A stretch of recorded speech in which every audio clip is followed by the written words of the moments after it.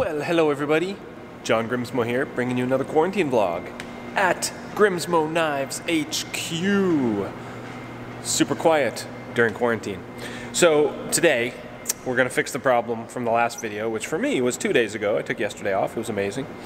And we're gonna dovetail this piece of stock that flew out of the vise. I have learned some lessons, some valuable lessons. One of my favorite comments on that last video was, oh yeah, I've had that look on your face where I'm like, I forget what the look was, but I was like, and the guy's like, I've had that look. That's the look of information entering your brain at a very fast rate when you learn from your mistakes. I like that. But anyway, so we're gonna dovetail this, we're gonna throw it back, we're gonna do some different strategies and get this guy going. I never did order more materials. That's still the only piece I have. And it's Saturday, so I'm not ordering more today.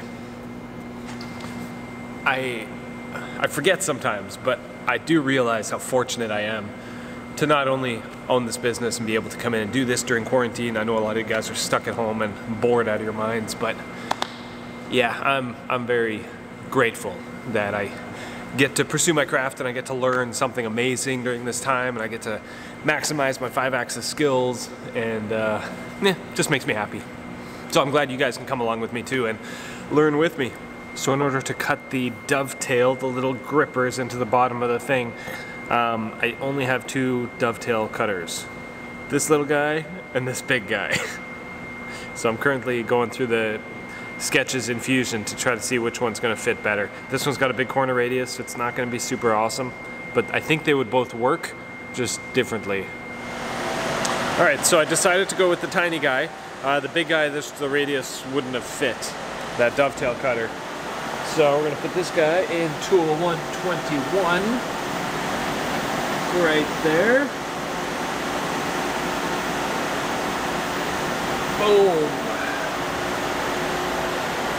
Okay, now we've got to touch off that tool, make sure it's good.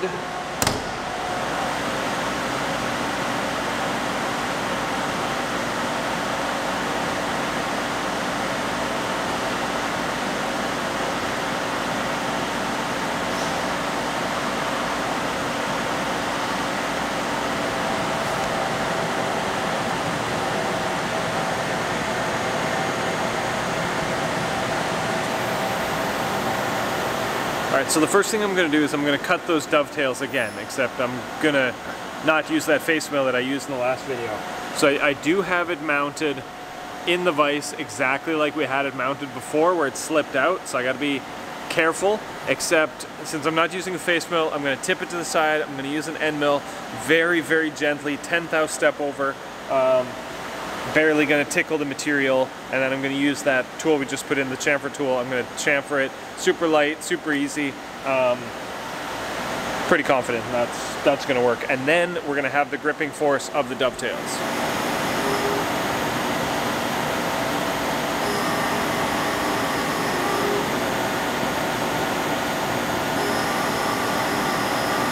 Something my buddy Rob told me last night was to when you're holding stuff like this, plan to put the cutting force into the vise.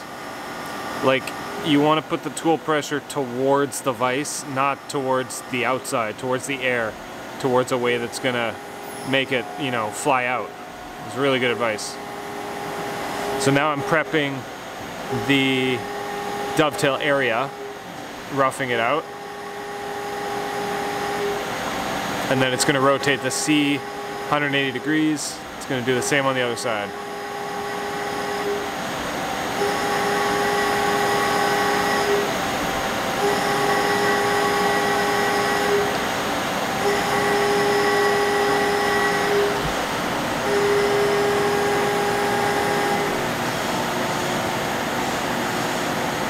There we go. And then last step, maybe I won't film it, but it'll come up and it'll do the chamfer. Okay, well I made another teeny mistake, not a big deal, and I almost didn't share it, but I came to my senses after a few minutes and I was like, you know what, this is a good learning experience, let me show you what I did. Okay, so I roughed out the material, right? Except, notice how the roughed out area on the right is a lot and on the left it's not a lot. So something's off center. So I'm like, what the heck's going on? Is the vise off center? Doubtful. I could definitely probe between these two faces to see if they're centered, and maybe I should do that. But I think what's actually happening is the workpiece is tilted sideways a little bit. I don't know if you'll be able to see on camera, but this side is contacting under the coolant. This side has a little tiny gap under the floor. Let's get the air.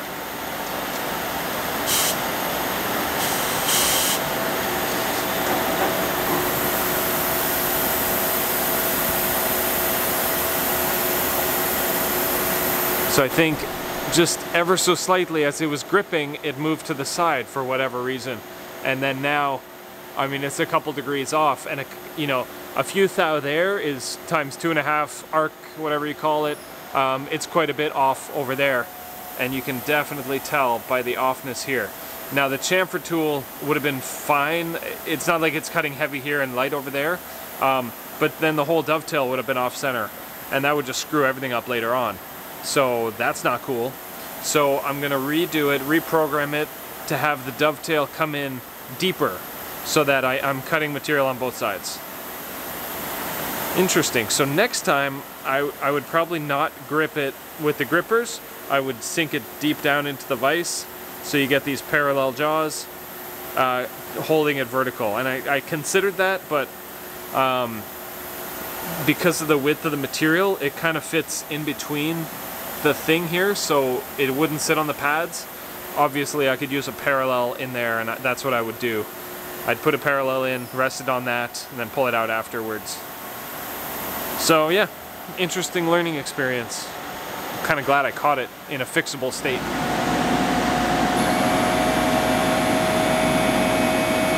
I got it working.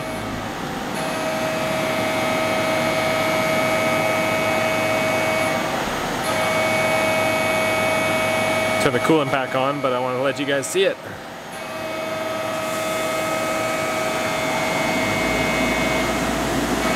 They say that it's not good for the cutter to turn the coolant on and off like that because the cutter gets hot and then you shove like really cold coolant at it.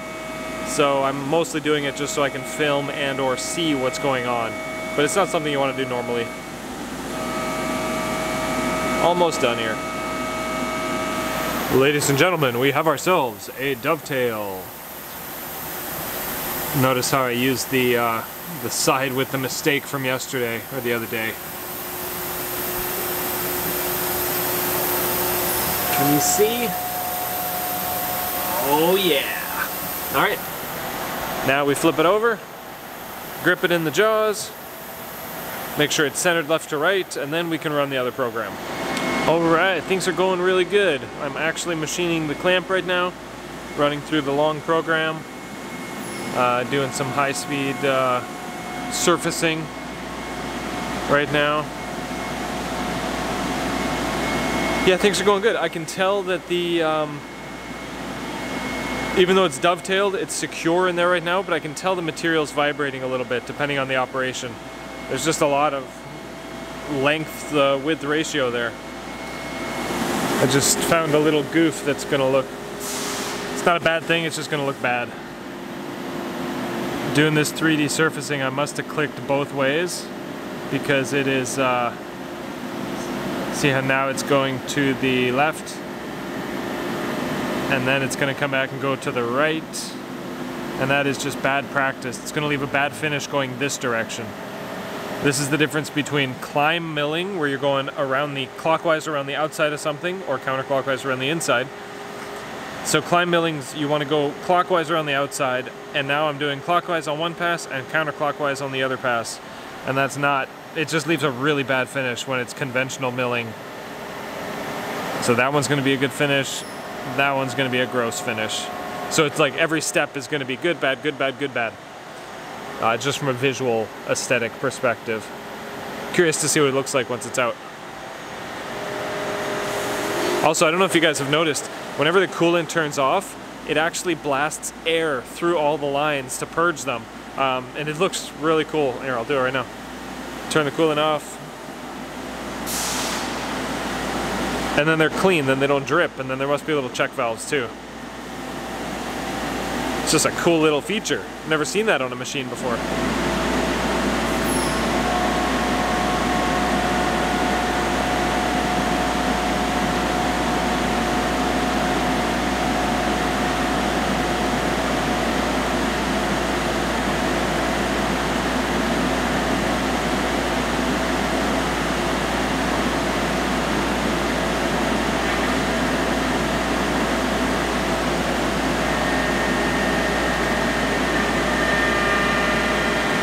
So this now is the part where it's tabbing it off. The last little operation. It's the last step of this part.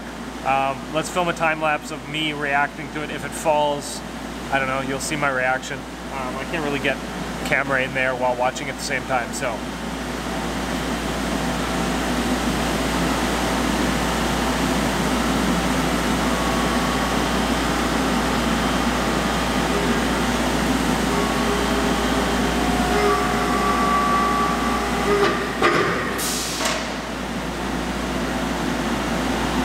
Damn it!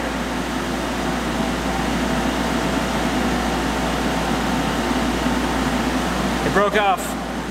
Tabs should have been thicker. Ah.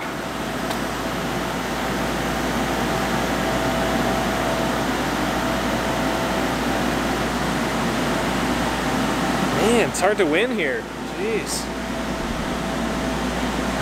Okay, not a bad. The tool's toast, I can see it.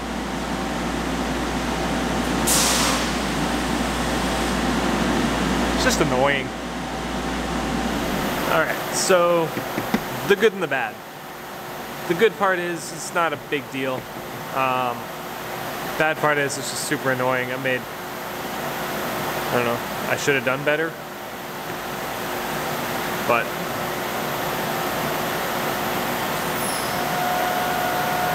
that's gross, that's gross, that's gross. This is all just from falling off. So it left this little sliver right there, and as it was coming across, or the last little pass, it just let go and it broke.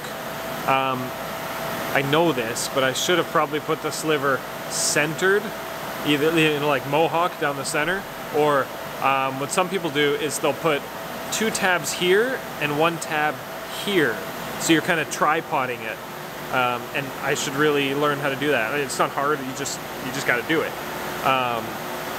That would add a lot of stability, and I think I just have to get it out of my head that I can make this face look nice at all. It's just gonna look gross. I mean, I should finish these radiuses while there's full meat here, and then just worry about that flat face. Like, don't care if it's a gross finish, we can sand it, or if I need to, I can fixture it and then deck it off again on a second off, but I need to get it through my head that that face is okay to look gross and have like 6 tabs or whatever it needs. But that rigidity is the key point here that we have to do. Anyway, let me give a closer look and kind of review this part. Alright, so a couple things. None of the finishes you see are from the face mill. They're actually from a 3/8 bull nose. But because the material was hanging out, it was just vibrating a little bit. So the little bit of chatter that you see there, this finish is half decent. This finish is kind of gross, the flat there. Like, it's good here where it's really close to the clamping, but it gets worse and worse the further out it gets. And that's just kind of the harmonics, the vibration of the material.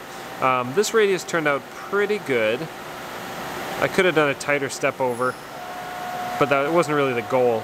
A little bit of vibration band right there. The sides are okay, but there's a bit of a blend issue right there and there. And then, it's just gross. It just feels gross.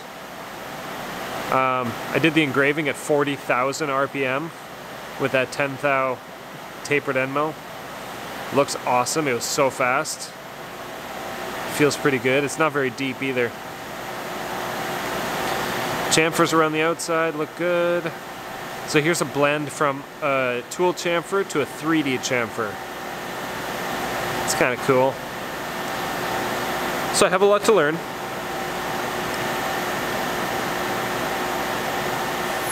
But the funny thing is, this is actually, I'll use this. You know, I just got to grind and Scotch-Brite off the gross parts, but we're basically looking like, how am I going to do it? Like that. And then the things are still held,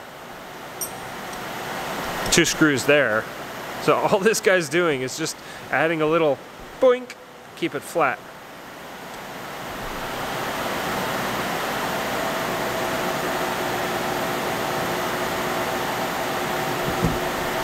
Just feels gross.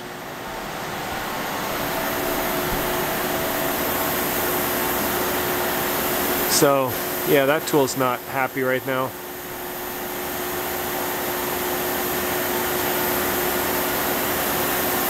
The material, who cares about the material? The dovetail's awesome.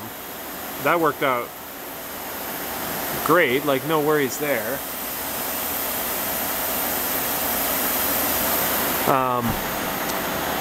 I mean, crap like that's not good for the tool, not good for the tool holder or the spindle or anything. I'm sure it's all fine, but I gotta avoid this crap.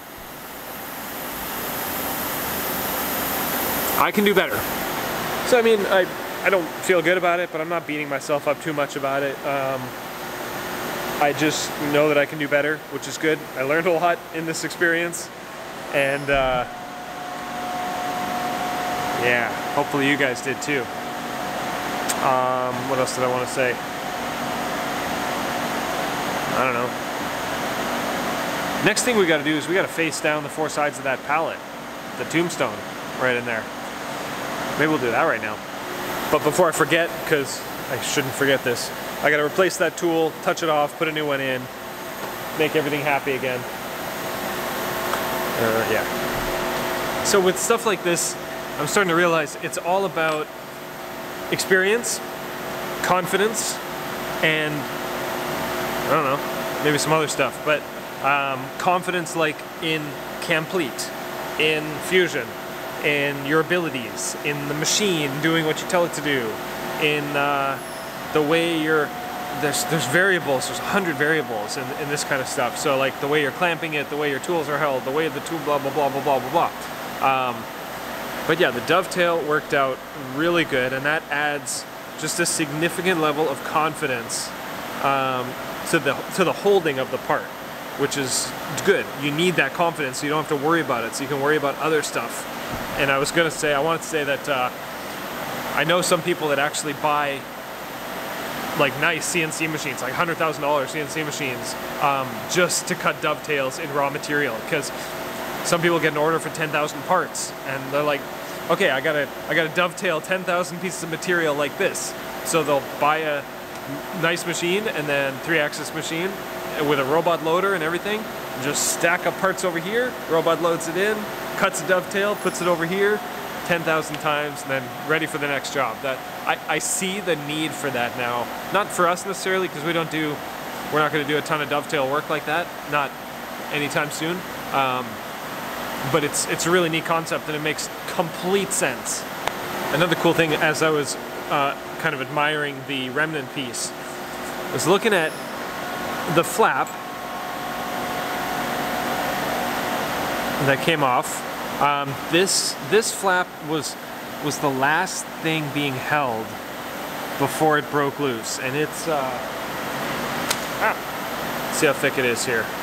Give or take, we've got about, I see 18 thou, 12 thou, 13 thou, depending on where I'm measuring it. And you can see it's not a lot of meat left, and it just started to shear, and it just ripped like a piece of paper. I mean, 12 thou is just 3 or 4 pieces of paper. That's too thin. I think I was going for 20? I don't know, I forget. But I should have left them a lot thicker. And now I know. Now I know. Well guys, that's it for me today. I'm gonna take this part home and show my kids and see if they can spot all the problems. It's always fun. Hope you guys are well. Take care. Bye.